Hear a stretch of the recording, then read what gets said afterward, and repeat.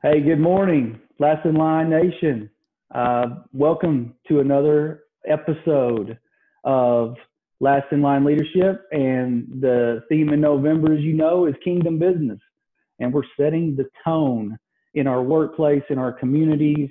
We're trying to learn more and grow on how we can balance our faith around those environments, in those environments where it may be we may be the only one there that represents that faith. So we're trying to learn how to do that. We're trying to be better at it, and we want to be a reflection of our faith to the people that may not know what the truth is or may not understand faith. So today I got a really good guest. I just met this guy, excuse me, virtually, of course, how we're meeting a lot of people nowadays, but through a mutual friend. And I just had to get him on because he's doing powerful things. He's starting out his ministry. He's starting out his platform. He's written a book. He's just got a lot of great messaging that's out there. So I had to bring him on because I know he's got good perspective. His name's Robert Harper II.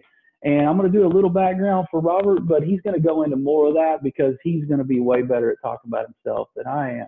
So I'm going to tell you what, looking at Robert's bio, man, this is a beautiful presentation that he sent me. But he graduated from the University of Houston, go Cougs, and he is one of 5 children. He is he's a speaker, he's an educator, he's a minister. Of course, he's an author. Wrote a book called Talk to Yourself. I want to hear more about that, but Robert lives here in the great city of Houston. And man, Robert, I'm just honored to have you. Welcome to the show, man. Man, good to be here with you, Johnny. Yeah, this is a privilege, man. It's always awesome to meet people, meet new people, people that we may have never even come across, man. We got people that connect us, and here we go. Our journeys are aligned right now for this moment. And man, talk about your book. Talk about your background a little bit. Okay. Yeah, I go into a little bit. My background's in ministry, background's in motivational speaking, and I get a chance to do a lot of work with different people. And, one of the things I've learned, as I was a kid, growing up, I had a tragedy that happened to me, my family in general, that put me in a greater understanding of what it means to suffer, right? My grandmother, my aunt, my 3 little cousins were murdered. And for me, if anybody knows me, that we know that, they were like the backbone of the family. Mm-hmm. Those are family, my grandmother was, and just a great person, great individual. She did work in the community. And so at a very young age, I felt like, that wasn't fair. That's not supposed to happen. That's not supposed to, you live a good, godly life. You try to do the right thing. And then something like that happens to you. And so as I got older and I began to interpret that, what does that really mean? I realized that, life is not fair. Mm-hmm. Life is not fair, nor is it unfair. Life is life. And that it really matters on how your perspective and how you choose to deal with whatever the circumstances that comes about in your life. So for me, I really try to help people with that. I try to help people with the idea of what it looks like going through something and adversity and suffering, because I found out that people usually don't give up simply because of what happens to them. They give up because of what they interpret, the interpretation of what happens to them. Mm-hmm. They see the loss instead of the gain all the time. And so I try to really help people with that. And I think a lot of times we get stuck, we get parked, we get paralyzed simply because of what is happening to us and the impact that life can make on us sometimes, right? And so, my job, my joy is to just really help people shift and to pivot and to get a new perspective on life so they can keep going again. Because it's not just about them; it's about the impact that they can potentially make on others, right? And so, that's one of the reasons why I wrote the book as well. Talk to yourself. Talk to yourself can be something that we need to do on a regular basis. We probably already do it, without even thinking about it. But I think about the story of King David and how King David on one occasion, his army, his men were upset with him. They were mad at him. They were ready to come against him, and because they trusted him, but the women and the children were taken away by the enemy, and so now it falls all on David's shoulders. He holds the responsibility, and so now they're upset, they're mad, they're angry, and David simply encouraged himself. That's what the Bible says, that there was no one there to encourage him, so he encouraged himself in the Lord. And what I took away from that is that it's not always the worst thing to go through a bad situation, but the worst thing is to go through a bad situation alone, right? Yeah. When there's no one there to say, John, things are going to get better. Look up. Tough times don't last always, right? When you have someone there to encourage you, it makes it a little bit easier, right? But what about when you don't have anyone? What if you don't have anyone that understands or gets it, right? And so what we have to do is encourage ourselves in the Lord, and just remind ourselves of who we are and whose we are in that particular moment, that particular time. And I realized I saw a lot of people becoming the villain in their own story, sabotaging their own success. And I just didn't want that, for people. I would listen to stories, and I would hear people say, hey, I want to do this, I want to do that. I have these goals, I have these dreams, I have these ambitions. And they would even tell me what would be required for them to do that. And I would get excited about it.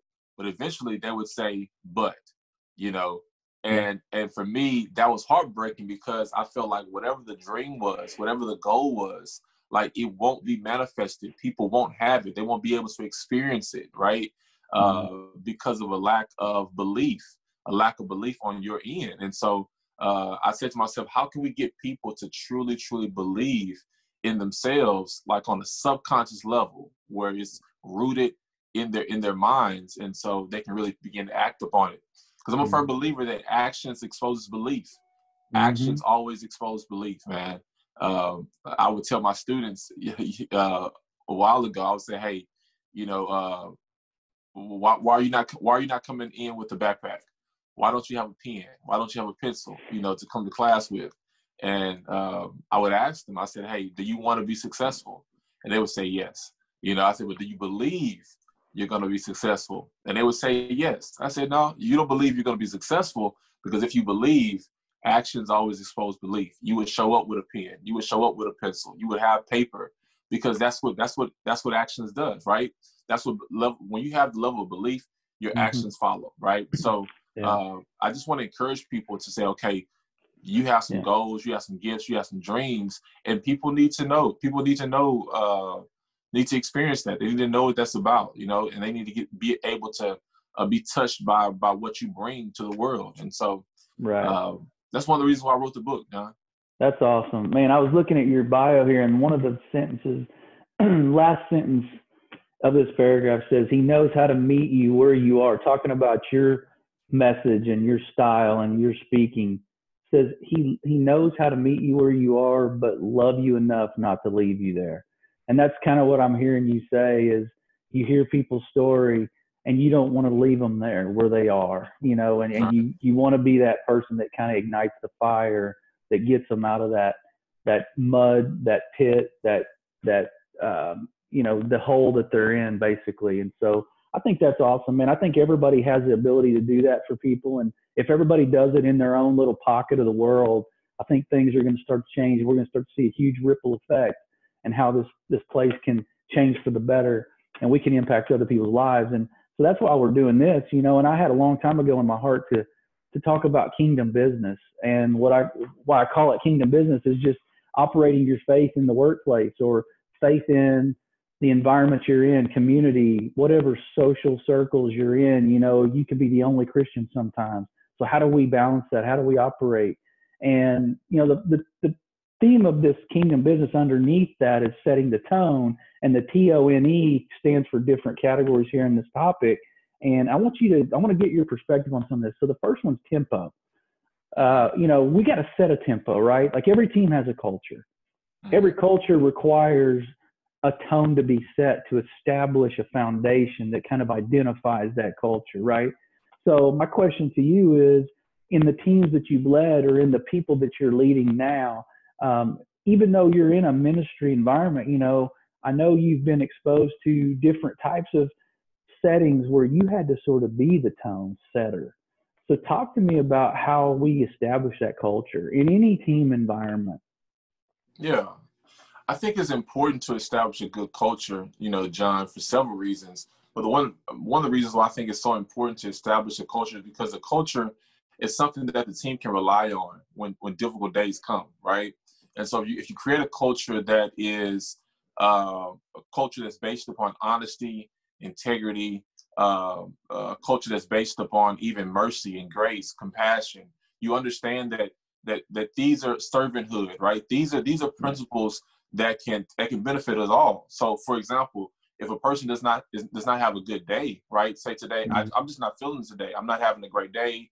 I hit the cat, got an argument with my spouse. Something's going on with that person, and today's just not their day. And so what happens is when they go into the team setting, when they go into that culture, they can rely on the culture.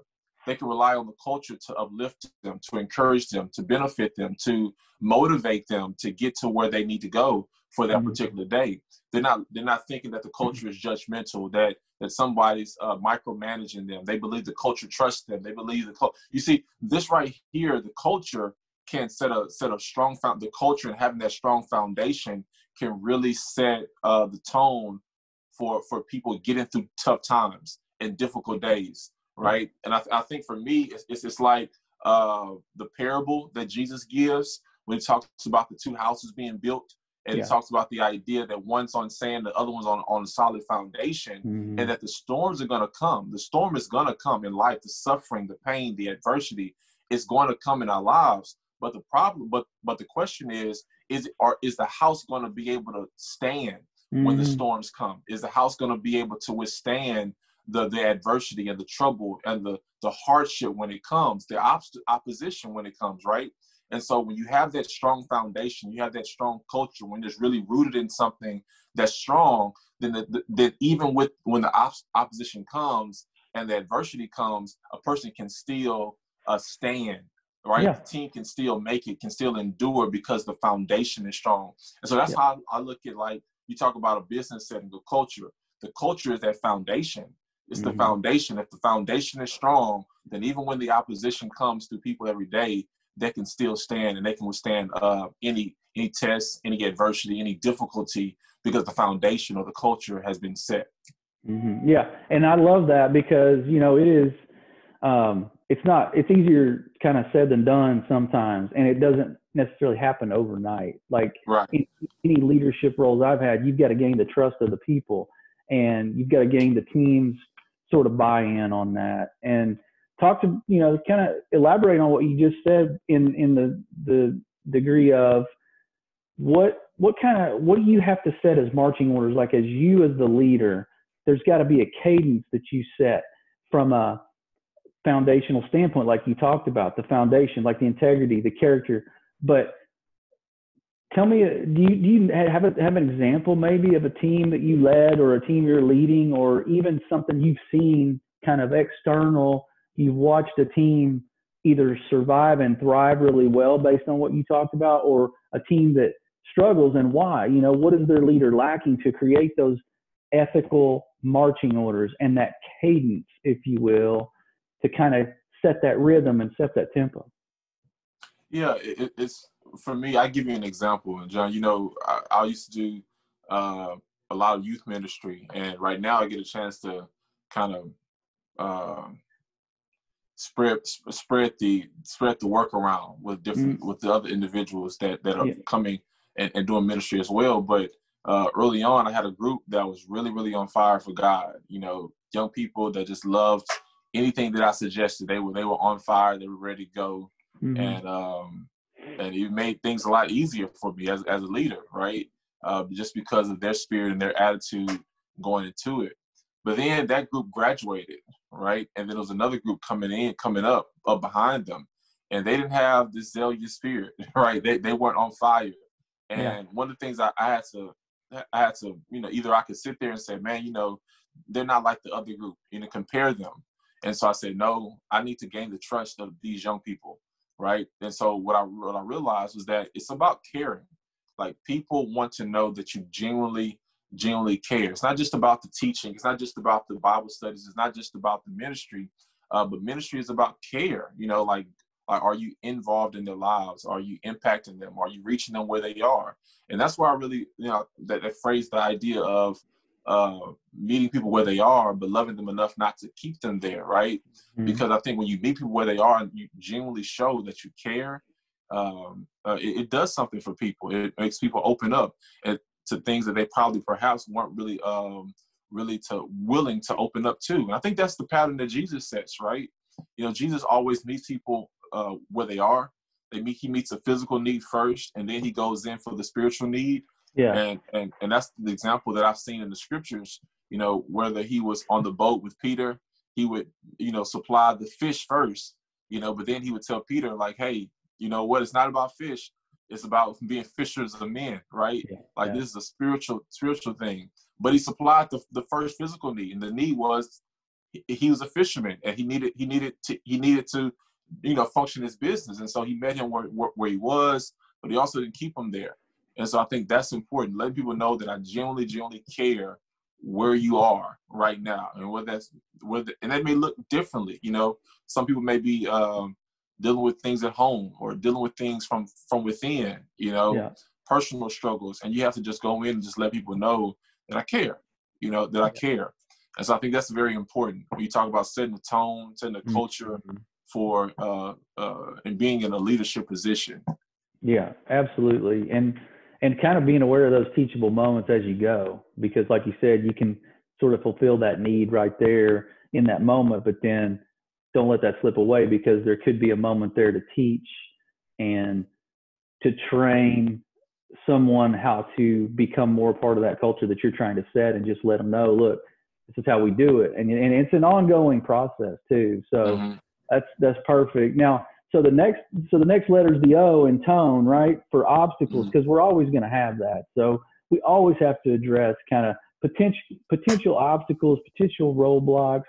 How do you, as leader, a Christian leader in an environment where it may not always be received, or it may be in the minority, that faith that you're representing, what are the obstacles kind of that leaders deal with? In mainstream workplace, I mean, I'm sure you've had jobs outside of ministry before, and do you ever have a time where you walked in and you kind of realized, okay, this environment may not be as inviting or welcoming to my faith as I thought. So what did you do? And you may not have been a leader in that situation, I don't know, but talk about kind of because everybody, in my opinion, is a leader. So the way we portray our faith and the way we live it out is leadership in itself. Talk about maybe an example of some of the obstacles you face. Yeah, I think one of the biggest obstacles is just people not being aware, people not knowing, right? And so with our background in faith, and they may not know everything that we know. They may not understand that their guidelines or their value system may be just different than ours. So they just don't know, right? And so anytime I'm in a space to where I know that that's not the dominant belief, my faith, then what I try to do is I just try to lead by example. I firmly believe in that, because it's not, it won't do me any good going in trying to just tell people what to do. Telling people you need to act better, you need to do this, or you need to do that. And sometimes I find myself as just an employee, right? I'm not necessarily in a leadership position, but I still find myself every day that I need to be an advertisement for Christ, that I need to demonstrate my faith. Like, this is something I need to live out every single day. So, for me, I think it's just the big component is just about leading by example, man, servanthood, right? Servant leadership. Right? When people see that, they'll notice something different about you. They'll notice that you don't engage in certain conversations at work like others do, right? That you take your time. You're there for people. You care about people, right? And I believe that people will notice that. They will see that and be drawn to that, right? It's not so much about you, but it's about the God that you represent. Scripture says, if I be lifted up, I'll draw men unto me. And I firmly believe that. I firmly believe that, if we lift Christ up in the workplace, people will be drawn to us. So I think the biggest thing is just leading by example, understanding why you're there, right? That it's not just a job, but it's an assignment. You know, it's an assignment that you have to magnify God in whatever space you may be in. That's great. No, that's awesome, man. And I'm gonna elaborate a little bit too on that, because on the topic of obstacles, like, I'm gonna maybe shock some folks and say, you know, one of the obstacles could be opportunity. And what I mean by that is opportunity to fail, opportunity to have somebody or have a situation poke holes in your faith, in your spirituality, because of how you react. So when things come at you at the workplace, those people are watching you. And we've talked about this in past episodes. You know, they're watching to see what happens when Mr. Christian is faced with some adversity, right? Yeah. Because that's an opportunity to fail, is how I look at that. It's an opportunity to, if we don't react the right way. And that's why I say an opportunity to fail instead of, you know, some people might say, well, that's an opportunity to show Christ. And the opportunity, it is, but I think it's going to resonate with people when we talk about, there could be a situation where if you don't react right, it could blow this whole thing up in your workplace as far as how you reflect your faith. So I think that's going to stick with people more to understand, oh, there's an opportunity, and I don't want to go that direction, because that could be that could turn everything upside down. So opportunity for failure whenever adversity comes. So let's realize that, right? Let's realize some of the attacks that could be out there. Let's realize some of the magnifying glass we're under, and then how do we shift that when adversity comes? Because we're going to be different. That's our goal, is to be different, to not be normal and not fit in when adversity comes. We want to stand out in those moments, because, like you said, you know, people are going to look, people are going to watch, and so those are opportunities. So yeah, I mean, I think, I guess the audience that's going into an environment that they feel like it's hard to represent their faith, it's hard to, like you said, be an advertisement. If there's an audience out there that's struggling with that, you know, how do they kind of create that?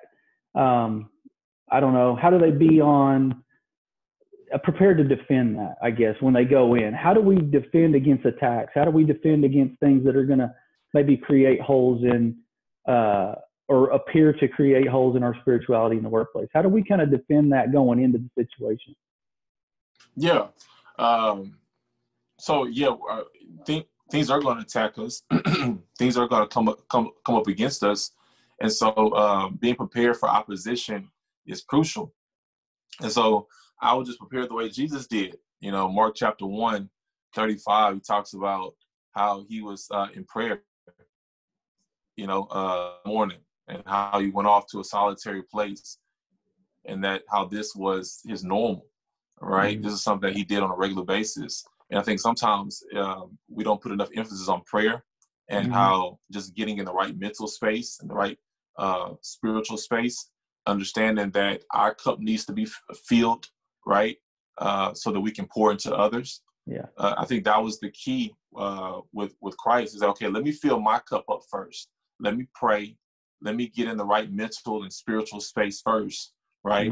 Let me pray for those that I'm getting ready to interact with, that I'm getting ready to serve, right? And so now I'm in that space. I'm in a space where I'm ready to lead. I'm ready to serve, because my cup is now full of grace and mercy and patience and tenderness, right? I'm not waiting for someone to do something for me, but I'm waiting. I'm in the position to where I'm ready and willing to do something for someone else, right? And I think sometimes when we go into these workspaces, we're just on edge. We're on edge because we want someone to do something for us. You know, we're on empty. And when someone doesn't do something for us, when somebody, you know, looks at us the wrong way or asks us something in the wrong way, and we're on edge and we're ready to snap, we're ready to,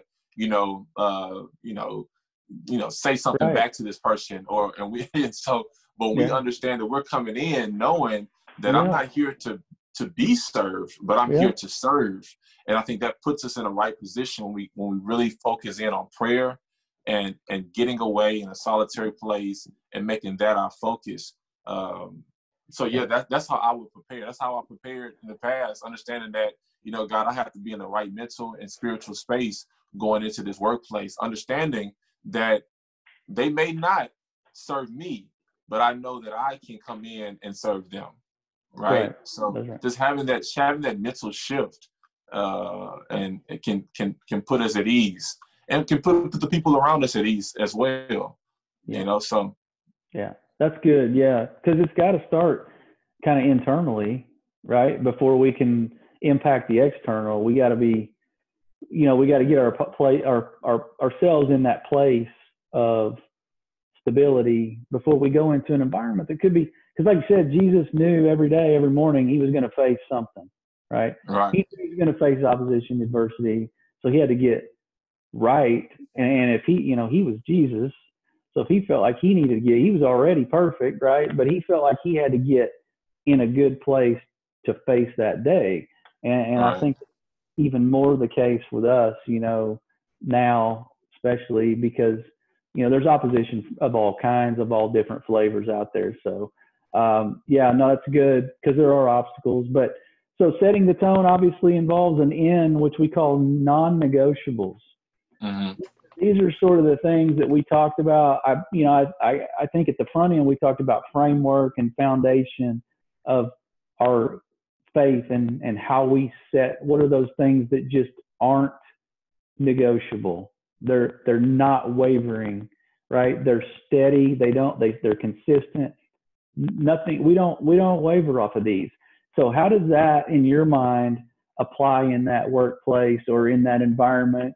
If you're a coach and maybe not as a job, but you're just a volunteer coach of your kids' athletic team and you're around families or people that maybe you're different based on your faith, it could be any sort of social setting, but, particularly for those that are listening that are leaders in the workplace, what are those things that are non-negotiable when you step into that environment? Those people know what they're getting with Robert Harper. Those people know when you walk through the door, these are the foundational principles that they're not wavering. And this is who he is. Yeah.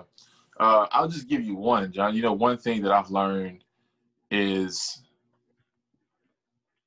to be able to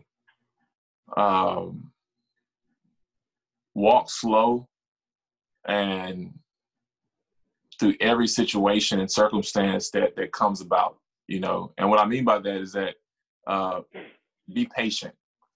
Mm-hmm. Be patient, because a lot of times, especially when we're dealing with people, I've dealt with teenagers, and they have things coming at you, and if you're so quick to respond, if you're quick to say the first thing on your mind, you may get it wrong. Yeah. Right. Yeah. Or that first reaction.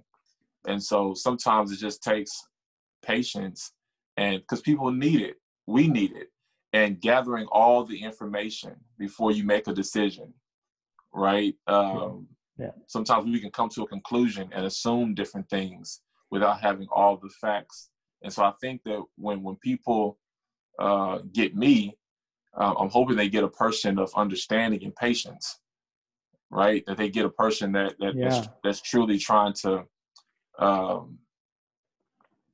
understand what's really going on. Like, I don't want to just make a decision based on the content. I want to make a decision based on the context.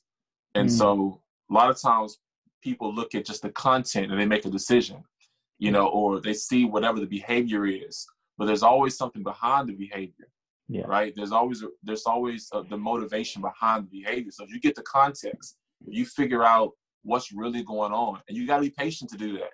You got to have an understanding heart to be able to want to even do that, right?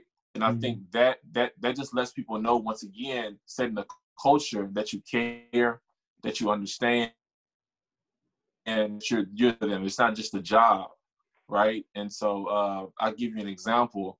On one occasion, a guy was doing some work for me, and he went MIA, missing in action, and I didn't hear from him in a while, and when he finally called me back, I just asked him, how was everything going? I asked him about his wife, I asked him about his kids, I asked him about, what was going on in his life. And he told me he really appreciated that, right? Yeah. Because, there was a deadline, and instead of me just, coming in on the deadline, what needed to be done, I wanted to know what perhaps may have prevented you, from meeting the deadline, right? And so the content that he was giving me was that he was late, the deadline had passed, and I haven't heard from him, right? And so all these things, especially as a leader, can potentially cause you to get anxious, can cause you to get upset, all these different emotions you can go through because the deadline is not being made. But if you focus on context over content, then you'll dig deeper, right? You'll ask that person, okay, how's your wife doing? How are the kids doing? How are you doing? Right? Like how's life going? Right? And so that person can appreciate that more. And now they're more invested because there's a relationship that's been built. So the next time when a situation comes up like that, they're like, okay, hey, let me call, right? Because this person genuinely cares. Let me call, even if I'm a little behind on the deadline, or they'll be more eager to get the deadline done because it's not just about this business transaction, but it's about a relationship that you built with this individual. And so I think for me, patience, God has really been putting that on my heart, is getting all the information. Don't be quick or in a rush or hasty to say the first thing on your mind or to judge it based on the content. I remember even having a young man in my class, he was always putting his head down, always kind of lethargic, didn't want to do his schoolwork, didn't want to do anything. And a lot of the teachers were calling him a bad student. He was, not responsive, things of that nature. But come to find out, John, the kid had a background to where he wasn't sure how he was even going to eat when he went home, right? And he didn't even eat the night before. And so after you communicate with him, you talk with him, you're like, man, hey, if I didn't know when I was going to eat, I probably wouldn't be in the best moods either, right? And so, you have to really dig a little bit deeper and try to figure out, like, what's the context and not just the content. And that takes patience. That takes a heart to really want to be understanding. That's so good, man. Wow. And I've never heard it said like that, but I'm hearing you talk about patience, and I'm thinking as a non-negotiable in that moment, every day you walk in, that consistent thing that people know about you, it's going to also be grace. Like they know that they're going to get grace when they see you walk through the door, regardless of what you're going to bring to them or what they're going to bring to you. You're going to stay steady in that grace and that patience. So they know that's a non-negotiable with you. They know that that's not going to change. That's a consistent trait that they can count on. And I think that's important for our audience and for people who lead a team. Teammates like to know what consistencies you bring. They like to know that you have those stable, steady attributes that are going to help them, that they can count on. Just like in that example, that kid he would have loved to know that he's got a steady, stable environment and meals and food are a consistent thing. Like he would love that.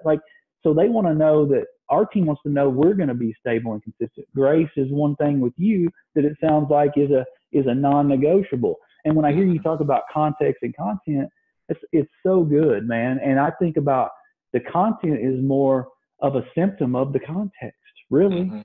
It's more of a byproduct. So like you said, you got to dig through and peel back that first layer, which is the content, because it would have been easy for you to react in that moment with that example of the person that missed the deadline. Like I know all of us as leaders, our first reflex, that reaction is, hey, facts, right? We're into facts. We're into problem solving. And the fact that you didn't do what you didn't do created a problem, and I'm here to solve. Instead of doing that, I guess help the listeners understand that wasn't easy, first of all, because your initial reaction might have been something else or what you wanted to say. So how did you, going into that situation, did you pray before you had the conversation? Did you already just know that you were going to treat that with grace going into it? How did you prepare for that? Yeah, I mean, we're human, right? And so Mhm. those natural emotions, and especially being leaders, we want to get things done, right? We have these deadlines. And so that human nature comes up, John. We're like, okay, hey. So Yeah. then when I start finding myself in that space, I quickly go to God and pray. I say, God, you know, what would you have for me to say in this Mm-hmm. situation, right? Because I believe in this person. I believe he's a good person. I believe she's a great person. What would you have for me to say in this situation? And I just believe that when you lead with patience, you just get a lot more accomplished. You know, when you lead with understanding, when you lead with trying to figure out the context, you just get a lot more done. You know, Yeah. people are there for a reason. They want to help you. They want to be a blessing, right? But sometimes life happens, and when people can just know that you're understanding of that, I think it nurtures the relationship.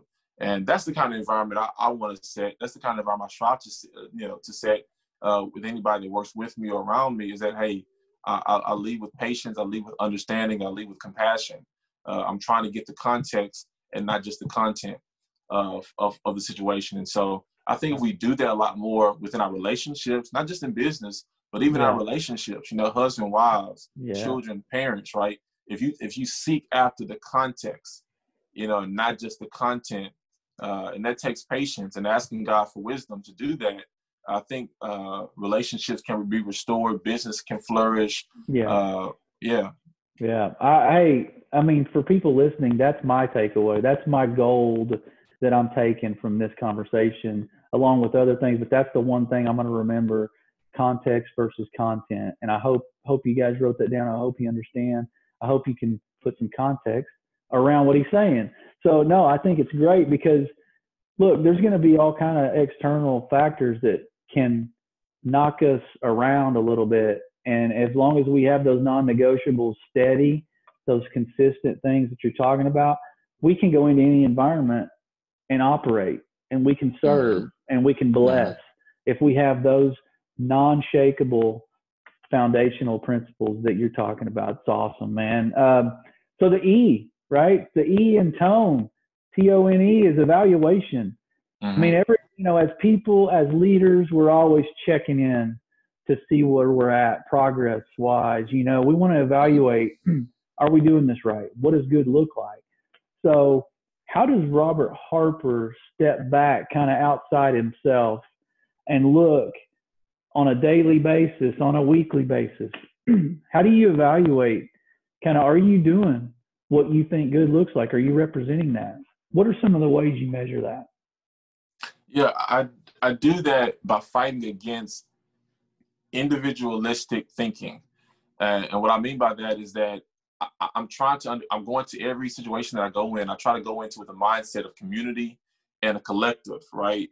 And so if I'm not making the community better, if I'm not making the collective better, the group better, then I'm not Mm-hmm. doing my job, Yeah. right? It's all about community. It's all about the collective. It's not about the individualistic goals and aspirations. It's not about the me, but it's about the we, right? Mm-hmm. And if I can shift my mind from me to we, then I know what I'm looking for. I'm thinking legacy, right? I'm not thinking Yeah. just about Robert's accomplishments, Robert's achievements, how I can raise me up, but I'm thinking about how we can all go up, right? And so my thing is that how often am I creating other leaders? How often am I sharing principles and ideas with people to where I'm fully invested in their lives and they're Yeah. inspired to do the same work, right? Yeah. And so that's kind of how I can evaluate something, right?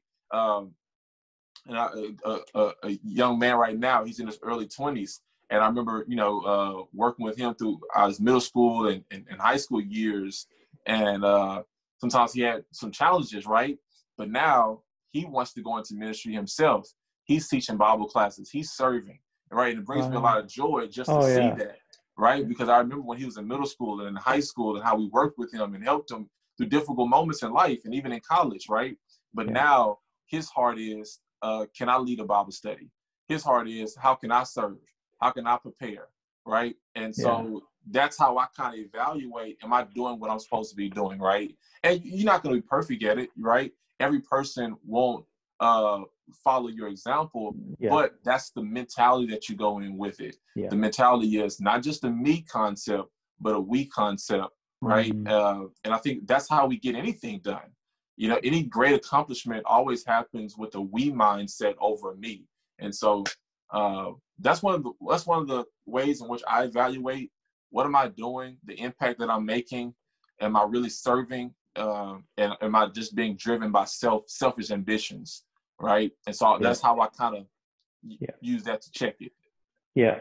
No, I hear you. And you know, you talk about, you, I mean, it's on the banner behind you, live on purpose. And I talk all the time about live on purpose for a purpose, right? And so it's got to be intentional. Like what I'm hearing you say is, this stuff doesn't just come to you. It doesn't just happen by accident.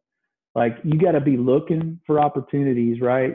For the we factor. You got to be looking for that intentional. You got to be intentional about seeking out those people and those times where God may have just placed you uniquely in that moment. So that unique moment was meant for you to be in. And so if we're thinking about that ahead of time, and you're talking about community and putting your individualistic goals aside for the greater, you know, the group or the team. And I think that's what every leader should hear. I think every leader that walks in an environment should be wanting to multiply themselves, right? I mean, God's into math. God's a great mathematician. He loves exponential multiplication. And he talked about discipleship, right? He talked about us pouring into others. Those who water will themselves be watered, right? If our individual goals are secondary, we're gonna be fulfilled. We're gonna get watered, right? But our first has to be watering others. And that's the whole purpose of this platform, of not speaking for you, but I'm assuming that that's your platform, is like to water others, pour into others, and then whatever our goals are, those will happen. Those will come to us. So it's an awesome perspective, man. It's an awesome way to look at it, because I think there's people out there, because, you know, I wrote a book talking about servant leadership, and I think leaders, I talk about that. Leaders go into situations knowing that they're accountable. They're the business owner of that particular business unit or team or group. So they're accountable. You know, they've got to answer for outcome, right? But we get so laser focused as leaders that we've got to defend against what we think our responsibility is, instead of how can I multiply this team? How can I pour into this team and watch it grow? How can this person become a leader? You know, how can we get them to that? Because I believe everybody's a leader. I believe everybody's got leadership traits. I say that almost every episode. God wired us to lead because we have influence. So that makes us a leader. So if our perspective on influence is about pouring into somebody else those qualities that we feel like we're gifted at, right? And they may have unique gifts. Everybody does. But pouring in our non-negotiables that we talked about, pouring in some of that tempo that we talked about, the foundation that we live about, that we reflect. If we can pour that into others, they take their gifts, and then we multiply this thing, and then it kind of expands, right? So based on that, because it sounds like you got an awesome mindset, and we're not perfect. Obviously, Robert's got days where he doesn't feel like doing it, right? So we can't let our feelings and our emotions, and that's a whole other discussion. But, you know, what are people going to look at when they see, you know, and I always use the analogy of a footprint. You know, you look back on the trail you walked, and your footprint is evidence that you were there. What footprint in regards to leadership would you say people are going to say about, you know, 10 years from now, wherever you are, you know, they're going to look at the space you're in now and look back 10 years before and say, this was Robert Harper's footprint. This was his. And everybody uses the word legacy, right? I mean, I think we're living, every day is part of our legacy. We're just putting that puzzle together every day we walk. But what is your footprint of leadership? Yeah, I hope my footprint of leadership will be two things. Number one, that I cared, that I genuinely cared for other people, the people that were in my space, the people that I was responsible for leading. And then number two, that I was just passionate. I was passionate. I truly believed in what the work that I was doing, right? And I think we need more passionate people. We need people that actually believe in the work that they're doing, whether that's ministry, whether that's on your job.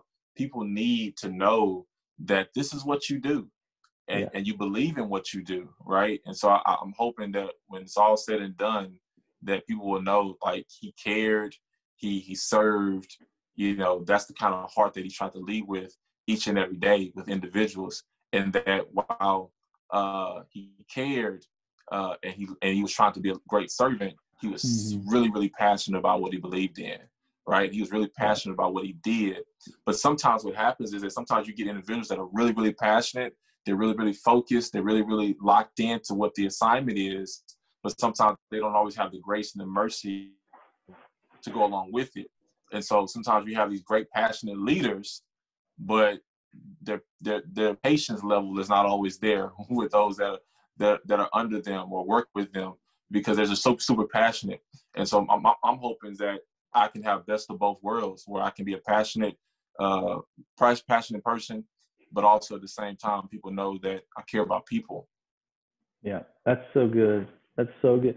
I think we need to hear more of that from leaders, from people in positions of authority, people from, in positions of influence. I mean, I think we need to hear, we all need to be singing from the same hymnal when it comes to that, because I think caring is where it kind of starts. Like that's what's going to drive any of your passions, your gifts, your purpose. Like if you're not, I guess if your heart's not in the right, because caring is kind of the reflection of your heart condition, in my opinion, and what you're motivated by. So you're motivated by seeing other people benefit, seeing other people blessed, and seeing other people walk this out and kind of unpack their gifts so they can go out and do what you're doing. Like I think that's where it starts, right? And that's what's going to drive you every day. And you talked about a passionate leader isn't always the greatest leader.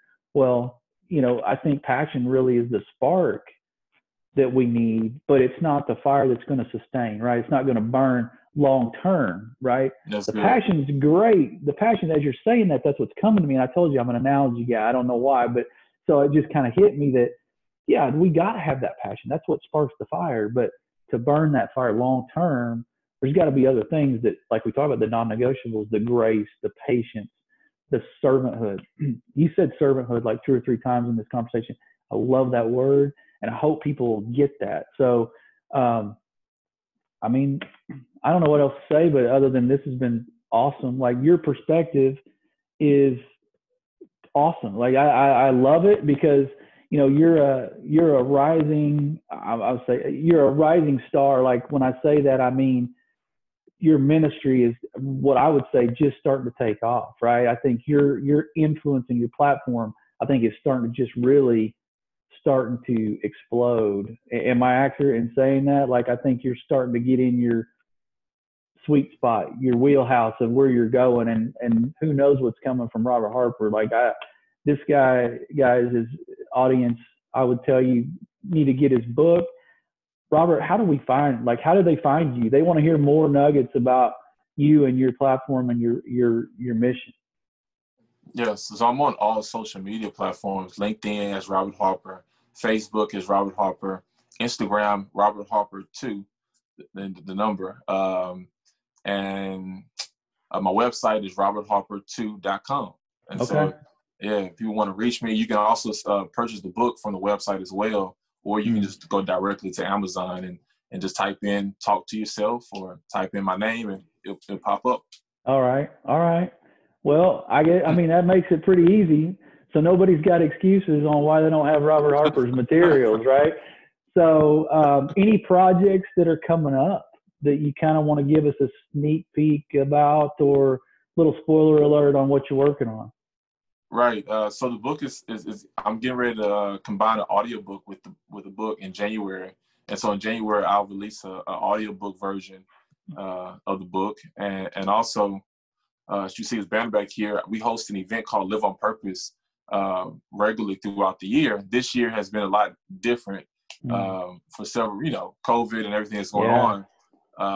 But we're planning on doing another event in January 2021. And so we're planning for that. We don't know what the country's gonna be looking like in January 2021, but that's the goal. That's the plan. Awesome. Well, I expect an invite to that. And no matter what the world looks like, I mean, we're talking about, we got all this political stuff, election, COVID, we don't know what the world looks like, but we do know what is going to stay and sustain and not change, and what's not shakeable, what's not negotiable. We all know it's our faith. God already knows how this turns out. We know we win in the end, regardless of what's going on around us. Our job is to represent, be ambassadors of the good news. And there's plenty of need for that.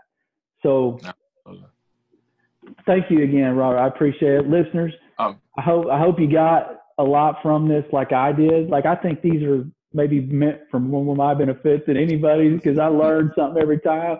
But listeners, hey, I hope you guys share this episode, because somebody that needs it. Somebody that's right on the verge of being the leader they were called to be, and that one of these things could impact them. So I hope you got something out of this like I did.